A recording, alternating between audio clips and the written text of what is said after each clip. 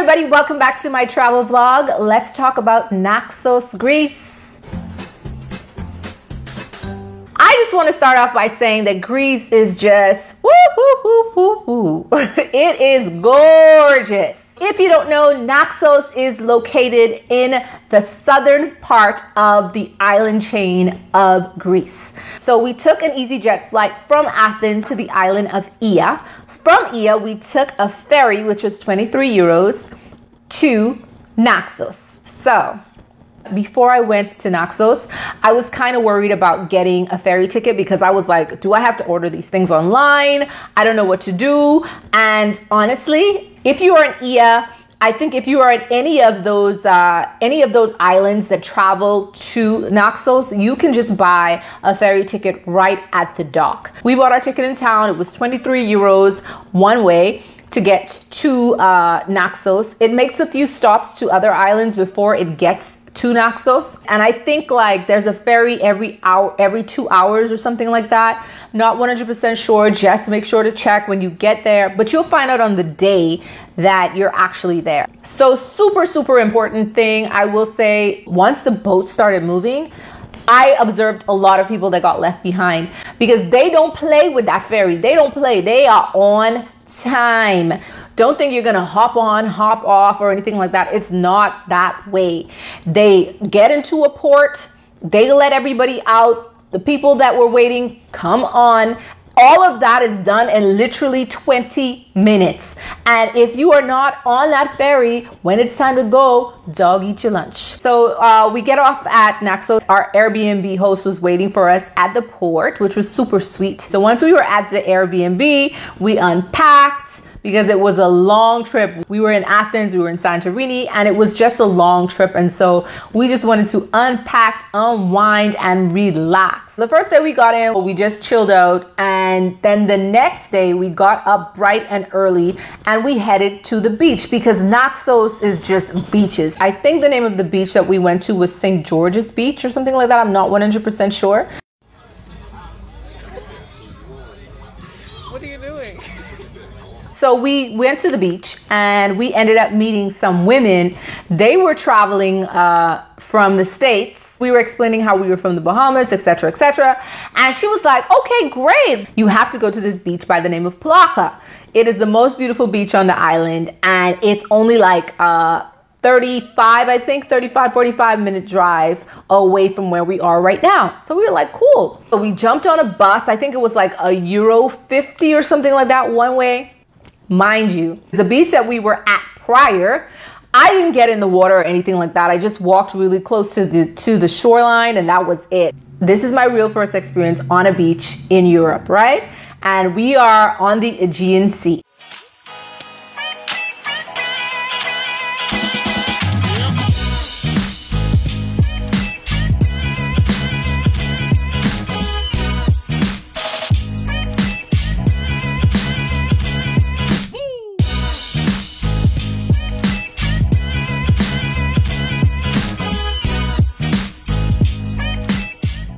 So as we got in, man, the water was so clear. It was so beautiful and tranquil too. And the pebbles at the bottom, it's different colors and everything. It's just really pretty. And the mountains in the distance.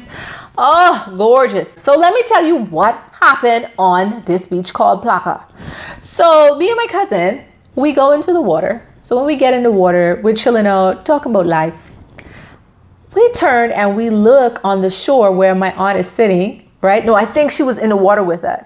And we realized there's an older gentleman standing next to our things. He had to have been like about 80, 85 years old, a much seasoned fellow, right?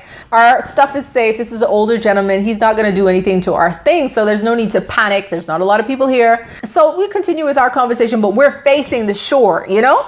Then he proceeds to take off his swimming trunks. Listen. If I yelp, that's the word, yelp. I yelp. And my cousin was like, oh Lord. We were like, what the hell is going on? Like legit, like He came running in the water in our direction. And my cousin's like, girl, let's get out of here. Listen, before she even said that, I was already out of that water. Okay? He could have that whole beach to his, listen. He don't even need to have the whole beach. He could have the whole ocean to himself. He could take that ocean. Okay? And it was just like, what type of beach this is? So then, like, we started really paying attention, and we noticed there were a lot of people with their tops off, and there were like a couple, they didn't have any clothes on, they were sunbathing, and we were like, oh my God, this is like a nude beach. Listen, I wasn't ready. I was not ready, because in my mind, I'm like, okay, yeah, we go into one little beach or whatever the situation is. First time and last time. First and last time. First and last. I can't do it. I can't. I consider myself to be a very liberal thinking person. I consider myself to be very open-minded, but that was first and the last time. I'm good. So that was our first experience on a beach in Europe, and it ended up being a nude beach. What are the odds, right? Listen, we've experienced some things. Food in Naxos is much cheaper than it is in Ia, aka Santorini. It's way cheaper. Like, we had dinner one night and my food was 7 euros. My aunt's food was 7 euros. My cousin's food was 7 euros.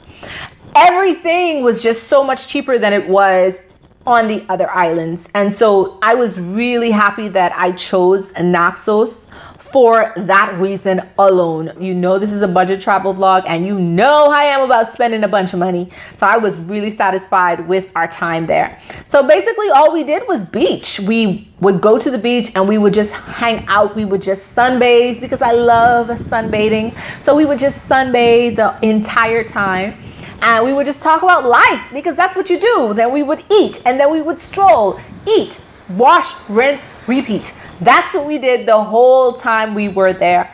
And on the day before we left, so we ended up on that long aisle that leads you to these ruins, which was the temple of Apollo in its day, which was probably like 1,000 years ago. And people are jumping off into the water. It's so gorgeous. From there, you can see the Zeus Mountains off in the distance. It's really, really beautiful and picturesque.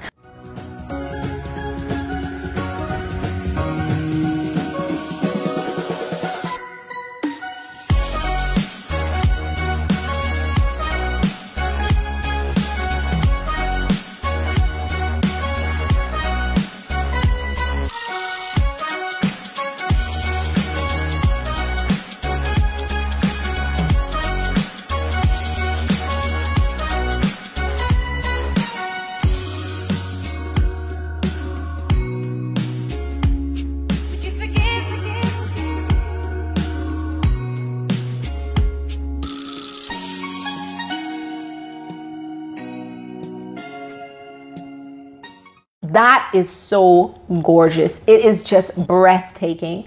And one thing I can say about Naxos is how safe it is. Everybody has a different experience for sure, but I felt safe in Naxos.